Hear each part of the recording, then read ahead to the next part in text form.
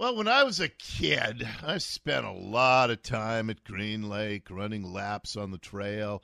I had a rubber raft in my trusty duster, my 72 duster, and I'd go out in the lake and do schoolwork while floating out in the middle. More recently, two of my daughters lived in apartments with roommates close to Green Lake, but it's not the same. Huge numbers of homeless encampments. There's a big one on the west side of the lake right now.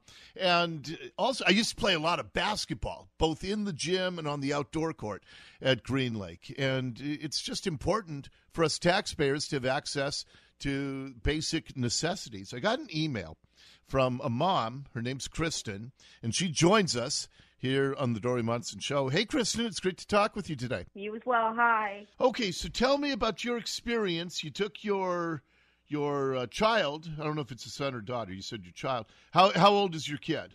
She is 18 months. Okay.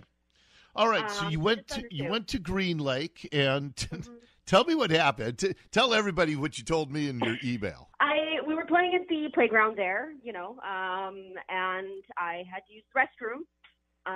So I walked to the community center that is there.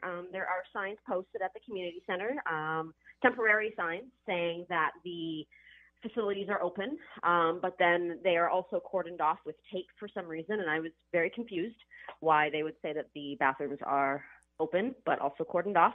Yep. So I went to ring the doorbell of the community center and asked if I could use the restroom. I was carrying my child, and the woman behind the desk of the community center said that the bathrooms are currently reserved for our unhoused neighbors. And I was a little bit taken aback because I didn't really know how to respond, and I just said, okay.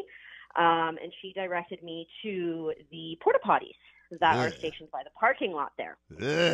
I hate porta potties. Yeah, they're not great. They're even worse when they're not clean. They were literally glistening with urine. There was urine-soaked toilet paper all over the place.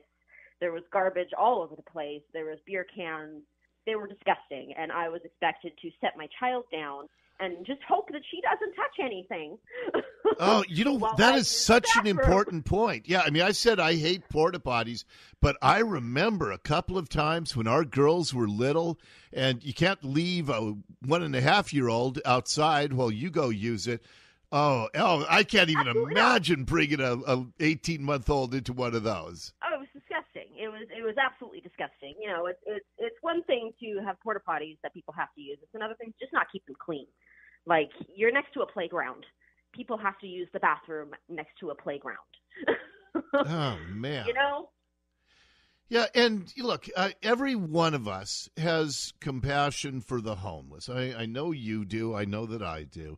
But this absolute takeover, I mean, we're the taxpayers. We're the ones who are paying for these facilities. We pay a lot in our property taxes to King County Parks. I don't know if Green Lake's King County or Seattle Parks, but we pay a lot for that.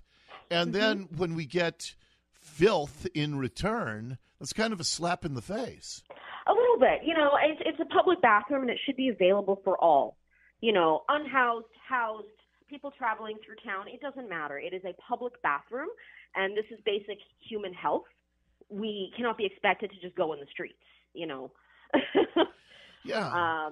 It should be available for everybody. I agree with you, but there's also a danger in that, Kristin, because we have had some horrific crimes. I've become friends with a young woman. She was using the public restroom at Golden Gardens. She was training for a marathon. And a homeless person who had just moved here from, I think, Arizona, he tried to brutally sexually assault her, and she fought back. But there was another homeless person who raped a woman at a restroom at a car dealership. I agree with you that they should be open to all, but I also would have real concerns for my wife or for any of my daughters, just given some of the crimes that have happened with homeless people in these public restrooms. Those are concerns that are valid. I absolutely hear that. Mostly my takeaway from this is that there's showers at these facilities as well. And I've actually had to use these showers. My water heater broke once, and I had to get ready for work. So I had to go to the community center, and I had to use their showers. And I'm wondering if I would still be extended that privilege today, or are those showers still just reserved for our unhoused neighbors? Yeah. Those were her words. But and what we're doing is we are prioritizing people who are committing illegal behavior. Well, I mean, you're not supposed to camp at Green Lake. Most of them are, I mean, the vast majority are heroin, meth users, and it's sad, but it's true. I don't care how much public officials want to deny that. And what you said in your email, you said, I'm just hoping some people ask questions of Seattle Parks and Rec and holds them accountable to change the current policies and hopefully keep our parks clean for our children. Yeah, I don't know when that's going to come back, Kristin. Neither do I. It's really, really frustrating that I have to drive all over the damn city to try and find a clean and safe park for my child to play in. Yeah. It is just really, really frustrating, and I feel like we give them just oodles and oodles and oodles of money, and we don't see any return. I remember, this is a long, long time ago, when I was a very young talk show host, but I came on the air, and this seems so simple and naive in comparison to what we're dealing with today. But my wife and I took our girls to the Arboretum, and we spread out a blanket, and one of my daughters picked up a cigarette butt in the grass. And I was disgusted by that, and I was horrified. And I was thinking, man, that's like a dream situation compared to the heroin needles and everything. I mean, I was so naive back then thinking that was a serious problem. But it was to me back then. I don't know what I'd do if my kids were little and we had to check for heroin needles and all of that every time we tried to go to a park. Yeah, it's apparently my mother used to do this with the park that I played at when I was a kid, because we didn't live in a great area either. And that's just what she, raised me doing. And now I'm doing the same thing. I will never in a million years let my child run around Seattle Park with no shoes on. Yeah, exactly. Which I used to be able to do. Sure. And it's, I don't think we're seeing in return. We give them so much money and our parks are filthy. Yeah. That being said, a lot of people are concerned about the amount of human waste that we have in our parks.